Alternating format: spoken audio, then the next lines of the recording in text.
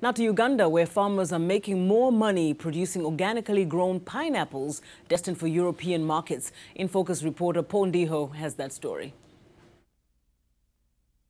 The United Nations says the market for organic products from Africa is expected to grow exponentially over the next 3 years, offering new opportunities for small farmers in poor countries. The major benefit I've had from organic agriculture is an increase in my income.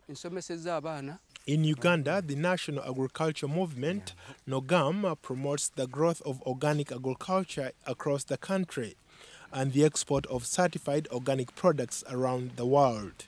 The green economy is important to Uganda because it creates a lot of opportunities to create wealth for different actors, from farmers to traders, in a way which is more sustainable, in a way which protects the environment. Farmers said that the key to success in the export market is becoming certified as an organic grower. I can sell this organic pineapple for 600 shillings to an exporter. Sonko sells his certified organic produce to a local exporter called BioFresh, which air flights his pineapples to Germany. Workers at the BioFresh plant earn twice what conventional packers do and enjoy free food and transport unheard of in the conventional agriculture industry. NOGAM also runs a shop in the capital Kampala, providing organic produce to locals. There is even an online delivery service. The potential for organic agriculture in Uganda is very high.